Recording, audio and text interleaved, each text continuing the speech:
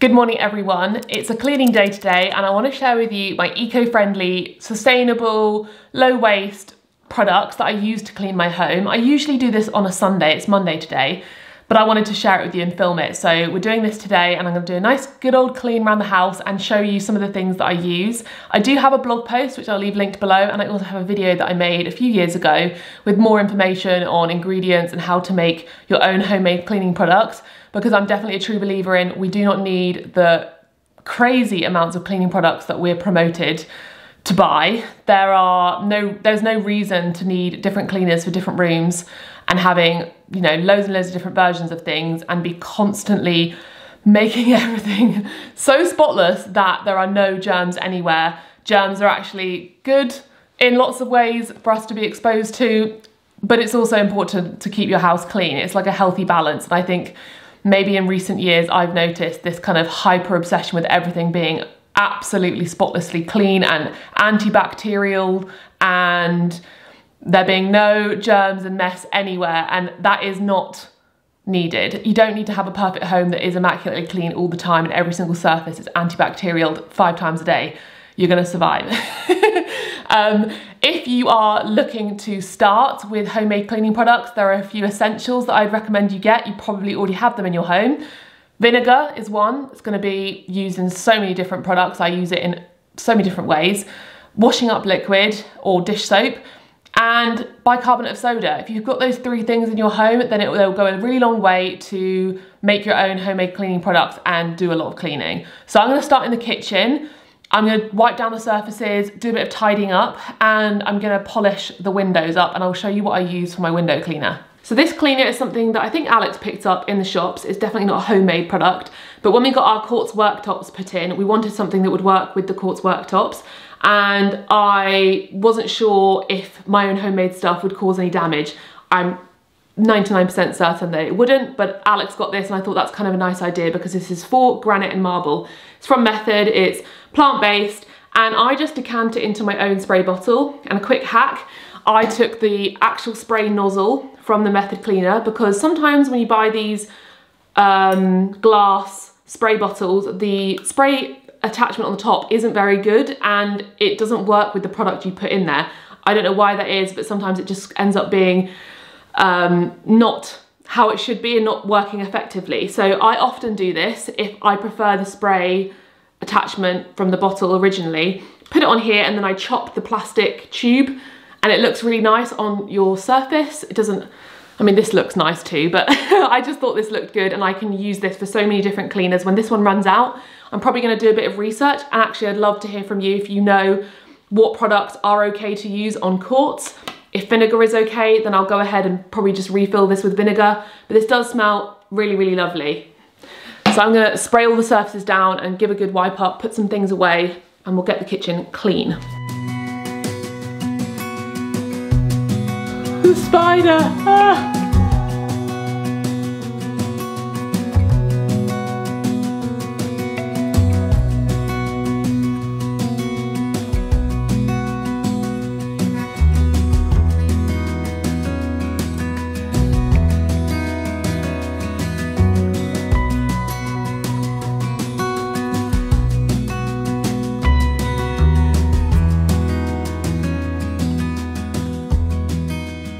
I have a few things in my kitchen that I see as essentials that are eco-friendly. So I don't buy any plastic sponges anymore. All the sponges I buy are compostable. This is a brand called Seep. They are cellulose sponges with a loofah scourer. They're free from plastic. I can put them in the compost. They're made from renewable sources. It all comes in this cardboard packaging, which means I'm not throwing away sponges all the time. I also use wooden brushes, and these are the sort of kind that you can change the top, so you just take the thing off. I'm not going to do it because it's kind of tricky, and then you buy a replaceable sponge, and then the top isn't plastic, so it's far more sustainable. I've also got some other little scourers for different sorts of cleaning, and I just store them next to the sink, and I'll link some below if you want to get your hands on these. They're really handy for different purposes like getting inside. This is really nice. I think this is from a coconut, and this is great at scraping pots, and you don't have to worry about it scratching anything because it's not wire wool or anything which can scratch off any ceramic surfaces, which is really important with my nice pans that I use. And then this one is my Riverford brush that I think they gave to us when I made my first delivery, and I use this to clean all of my vegetables. These ones are great for getting in bottles and things like that, and it just means that all of my cleaning products are plastic free. On the side of the sink I've got these bottles. These are all from Coochie, I think, which is a Cornish brand. Dishes, hands, and then this is the Bauer Collective moisturising hand cream. I refill these either with Bauer Collective pouches, and I adore these. I love them. You basically order them online. They come with a pre-paid envelope, and then you return the packaging when you're finished to be recycled. We often use these as well to go top up at a local zero waste shop and get whatever we need, whether it's hand wash, laundry detergent, washing up liquid, that kind of thing. Hopefully where you live there might be somewhere that does refills, even for just basics. I remember back in the day when there wasn't as many refill places, there was one that did washing up liquid and hand soap at the very least, and we like to do that so we don't have to be using loads of plastic and getting that hard plastic from the supermarket, and the products we're using are all eco-friendly, plant-based as well. So definitely recommend. Anything I mention I'll leave linked down below for you. I also love the brand Delphis. This is their antibacterial hand soap. Everything they do is eco-friendly, and yeah, love their stuff. Another thing that I actually think is quite important, that when I used to live with Americans at university, they thought was weird. I don't know whether it was the specific Americans I lived with or whether this is a British thing. Please let me know in the comments if you have one of these in your sink. But we have a little tub in the sink so you reduce water when you're washing up. Rather than having the tap running the entire time when you're washing up, you fill this up however far you need. Like then I just did a pot. I didn't really fill it up very far because I was only washing up one thing. And it means that you're not wasting water. So definitely get yourself one of these if you don't already. It just saves so much.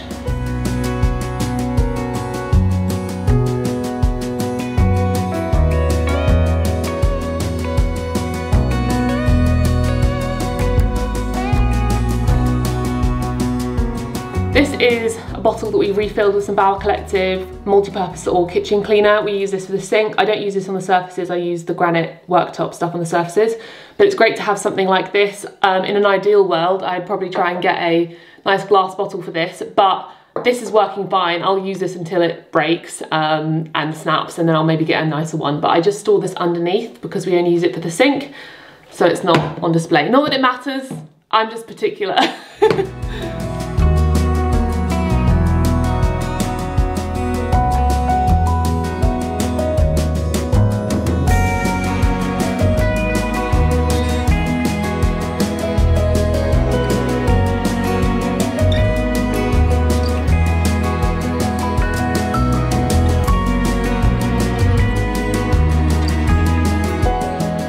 Fun fact about dishwashers is that they actually sometimes save less water than doing the washing up. It obviously depends how you wash up and how you use your dishwasher. We use both, we're mindful about both. We just make sure that it's completely full before we turn it on, and we also use the eco setting and switch it down to 1 hour rather than 3, which is a really useful way of saving energy, saving time, and saving water. The dishes always come out just as clean as if you were to do a more intensive wash.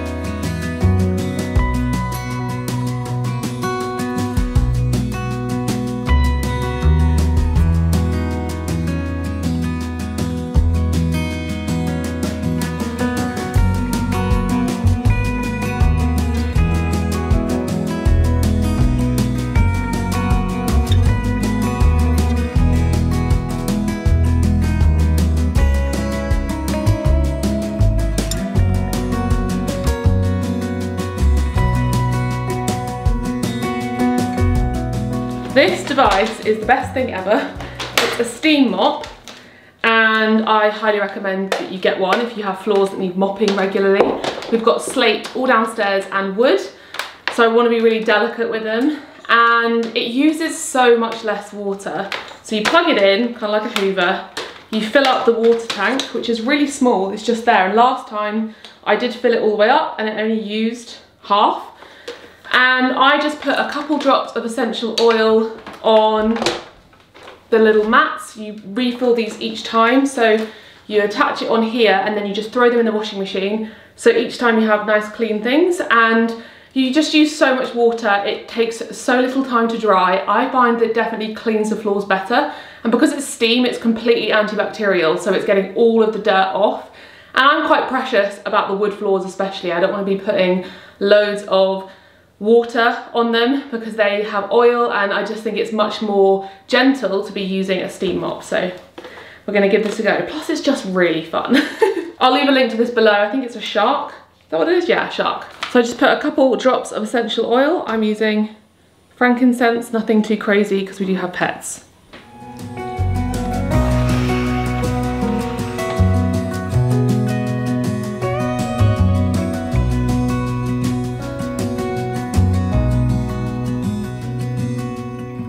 It now smells so good in here. And look, all the dirt that came up on both sides. I just flipped the sides when I moved to the wood. If you can see loads of bits on our slate tiles, that's not dirt, it's paint. So I think at some point the ceilings have been painted and they've splattered on the slate, and unless we went round with a little, with our nails chipping off every bit of paint, that's forever going to be there. So we've got old slate tiles, they always look a bit grubby. All the dirt's come off that could come off, and this is very satisfying. Whoa. Alex is in charge of laundry. I don't do the laundry in this house, do I? I think you did it once. We've got a lovely Samsung washing machine. Show them the best part about it. The sock drawer. Which was, oh, yeah, I like that. So if you forget something, I'll pop it open. You can pop something in the front. We love this washing machine. I use that about half the time. I always forget something. Yeah, like Alex uses it all the time. But do you want to show what products you use for the washing machine? They're up in this cupboard, aren't they? They're not very eco-friendly. This one? Method. It's nearly finished. Lavender. I think every one we get is lavender. I love lavender. That's Bauer Collective, that's the refill stuff, that's fabric conditioner. This one was also lavender, which I got ages ago, and I've just been refilling it mainly with these. Yeah, and also the Place and Hail. Yeah, well that's, since we got these, I haven't been going to that place because you'd have to drive then. Yeah. But I like that Place and Hail. I'll leave a link to it below. I think it's in the Foundry building. Yeah. I want to bring up, if you have cleaning products in your home, this was here when we moved in. There was a few different products around the house when we moved in. I'm not going to throw this out because that is wasteful. If you have products already, if your family have products, use them up, and then after that go with more natural products. Or if you really don't want to be using chemicals that you don't like in your home, give them to somebody. There will be someone who will need them, maybe a student, post them on Facebook. At least it's cruelty free. Yeah, this is cruelty free. There's nothing wrong with these things. If you know you're on a budget, maybe you like these kind of products. Just if you want to get rid of them, give them to somebody, post it on Facebook Marketplace, like I said, someone will want it, or just use it up. We're keeping this because if we have a stain, we can just spray that on there. Ignore the cat food, but do you have any tips for eco-friendly laundry? What setting do you do? I usually, depends. There's so many settings on this thing. Eco? I'm not sure. I don't use that much because it's like a 3-hour wash and 40 to 60 degrees, which I think is too much. So I'd either do it on cotton, do like 30, or sometimes if there's not much, I do shirts because that's a shorter wash. I mean, maybe eco, I'm sure they know what they're doing. They don't use all the animals. As soon as you're in here, they want food. Oh my gosh. Hello. Go on, give them his food. Come on then. There you go. I read something that the most energy from the wash is the temperature of the water. Yeah, so. yeah. Yeah. Cool.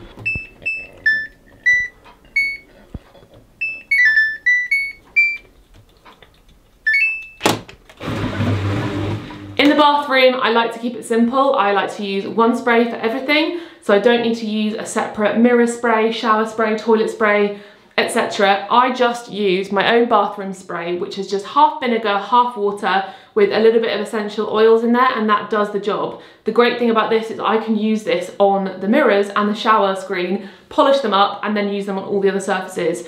If you want to get a little bit extra bang for your buck, you can put some washing up liquid in here as well. I sometimes do that, but definitely not necessary. If you want like it to foam up, basically, if you have a surface maybe like your sink area which gets a little bit dirtier and you want it to be a bit more, you know, scrub it up a bit, then you can put some washing up liquid in there.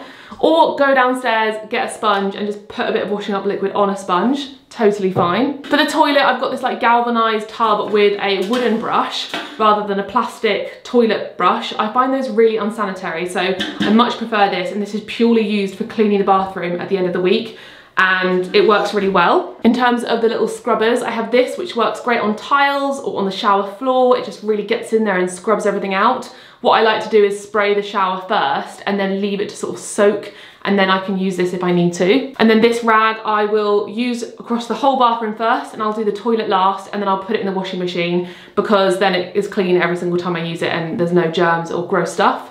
And that's pretty much it. Oh yeah, I also recommend these if you want to use a product, Ocean Saver Power Cleaning Eco Drops. You just pop these in the bottle, fill it up with water, and you've got yourself a bathroom cleaner without having to buy a new one each time. We do also have the EcoVert toilet cleaner. Not necessary, you don't need it, but if you want something in your bathroom that does smell nice, sometimes it's nice to at least have a toilet cleaner. Alex wants this and likes to have this. I personally probably wouldn't bother. A really great way to clean your toilet without buying any product like that is vinegar, bicarb soda, and some essential oils to make it smell really good. Leave it to soak and then use a scrubby brush to properly get in there. You could put some washing up liquid on the toilet brush and really get in there and scrub it all off, and that will make your toilet sparkling clean alongside a bathroom spray. So let's get cleaning the bathroom. I'm excited for this because it's looking a bit gross.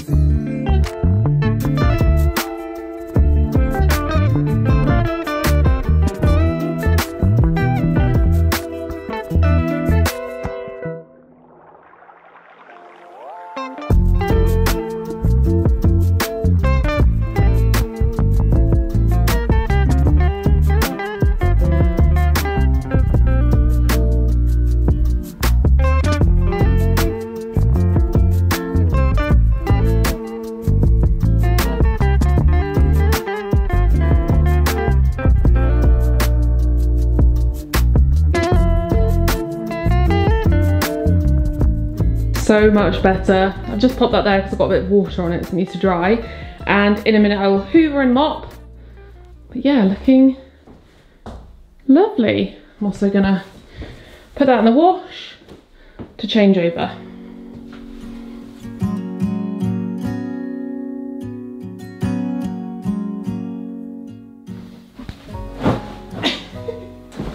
Time to change the bed. I actually get a lot of questions about my bed linen, and in particular the fluffy pillows that I use, which are an eco-friendly alternative and vegan alternative to down feather. If you were to hold this or look at this, you would assume that this is feather. It's not. It's called Eco Cluster, and it's made from recycled plastic bottles. I think that they make them into a sort of fluffy texture. I would love to actually open them up, but obviously that would be quite an expensive, wasteful thing to do. But they are so fluffy and squishy and I love them. I'll leave a link to them. And I also got the bed linen from them. It's like just nice cotton bed linen, it's very soft. I also have linen bed linen. Hello Roxy. No, I'm just filming a video, good girl. And this is from a company called Piglet in the Bed, or Piglet in Bed, Pig in Bed, something like that. And they're lovely too, another sort of really, really lovely eco-friendly ethical brand. And I chose both these companies because they are based in Britain. So if you want to try and find some bed linen that are more eco-friendly or ethical, just try and find a company that's local to you. If that particular thing is hard to find ethically and sustainably, a lot of the time with eco-friendly, ethical, sustainable, etc., there's lots of marketing going on, and the simplest thing you can do is just go and support a local business. I always like to open windows when I make beds just to let lots of fresh air in so that you're not keeping everything all cooped up and getting mouldy and just gross. Always open the windows every day. Bed making time.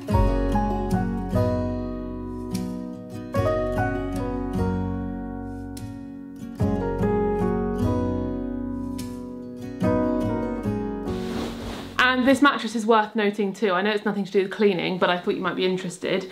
It's made from eco-friendly materials, so I think there's a lot of recycled plastic bottles involved, a lot less water. It's from Silent Night. I'll leave a link to it down below so you can read up more about why it's much better for the environment, because mattresses typically are horrendous for the environment because of how difficult they are to make, because of the amount of resources used in mattresses. So if you can get one that has some recycled ingredients has some recycled elements to them, then that's really positive. And this was also on the more affordable scale, because I did look for eco-friendly mattresses and a lot of them were very expensive and also had animal products in them. So they had feathers or horsehair.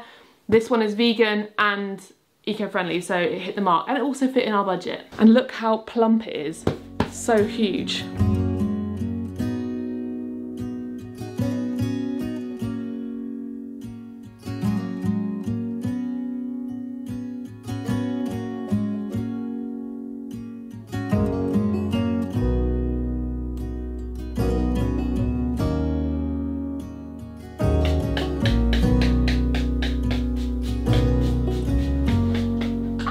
Anyone else's dog do this every time they make the bed. She always lies on the laundry or the duvet or whatever. Is that comfortable? Is that your new bed?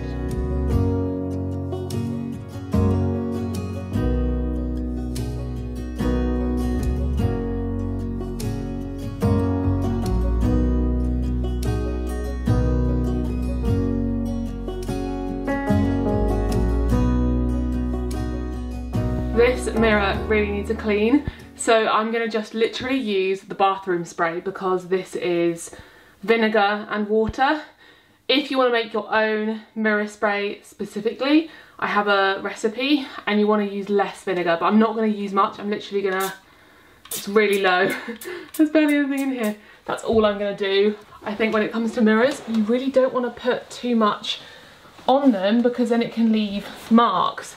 The best bet is to use less product and just give it a good old polish.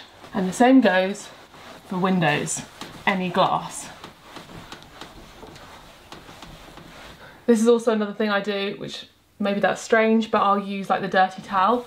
This is not that dirty, it's only been in the bathroom for a week, but it just saves me using a separate cloth and having to wash that as well. I actually have completely run out now, so I'm going to refill it and show you. I mean, I don't need to show you because it's very simple, but we've got our bathroom cleaner, got some distilled vinegar. I'm going to fill it about halfway. Well, I'm just going to finish this vinegar, to be honest. You don't need to measure it or be fussy about it. But I do have measurements, like I said, in my blog post if you want to be more precise and have like separate cleaners for different rooms. But I tend to be aware of how much to use for each room. So like I said, I won't use too much. If I'm using this on a window or a glass surface, I just spray it from afar so it gets everything. And then if I'm using it on a toilet, I'd probably use a little bit more.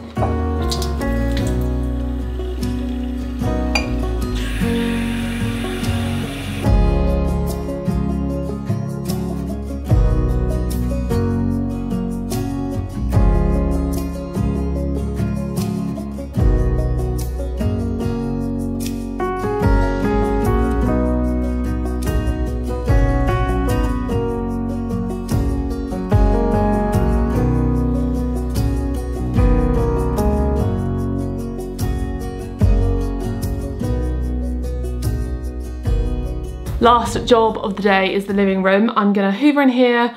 I'm also gonna hoover the hallway and mop it, but that's afterwards. But I'm also going to dust and polish the furniture in here. We've got lots of wood surfaces in this room and they get very dusty because we have a wood burner. They literally get dusty within a few days. So this is on the blog post. It's olive oil, white vinegar and some lemon juice. Gives your furniture a bit of sheen. Don't overuse anything like this. I'm just going to use this to dust it and then a teeny tiny bit and just give it a little polish.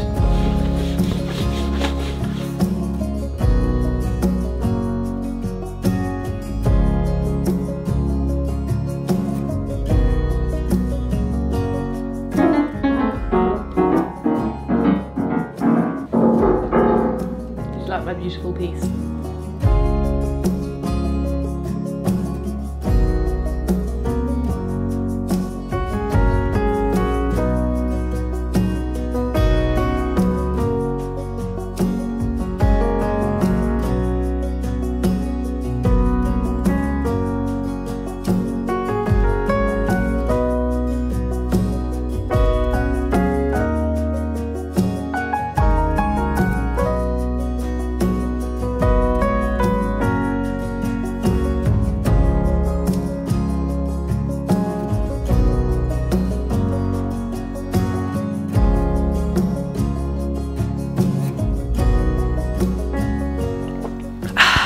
The house is now lovely and clean and I hope you enjoyed cleaning with me. Let me know if you enjoyed this video and I will do another one because there's other cleaning hacks that I have. For example, cleaning my oven or microwave, or I can go into more detail about other things. Just let me know. I'm happy to do this again because if it's interesting to you then it's quite a fun video for me. And I hope you have a lovely day. Give it a thumbs up and subscribe if you enjoyed, and for more content like this, give me your requests. It's a new year, I'd love to hear your requests, and I'll see you in my next video. Bye!